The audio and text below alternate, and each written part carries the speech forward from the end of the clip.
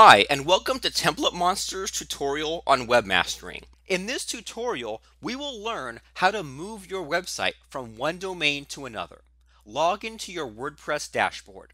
Go to the Settings General tab. Change your current website address to the new location, which should match your new website URL. Click Save Changes. You will get 404 error message. That's fine. Select your database on the left side of the screen. Export the database of the existing website.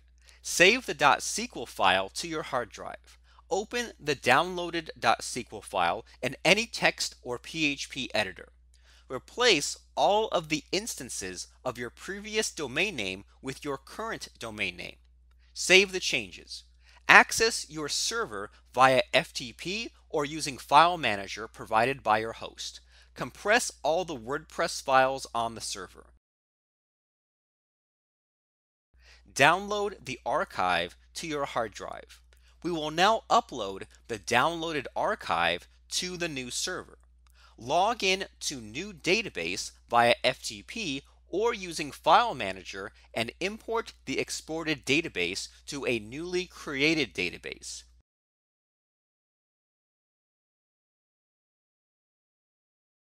Extract the files on your server. You have to modify the wp-config.php file to define the WordPress configuration settings required to access your MySQL database. We will need the following information: database name, database username, database password, database host name. Save the changes. Access Database Management tool. Select your database on the left side of the screen. Import the exported database to a newly created database.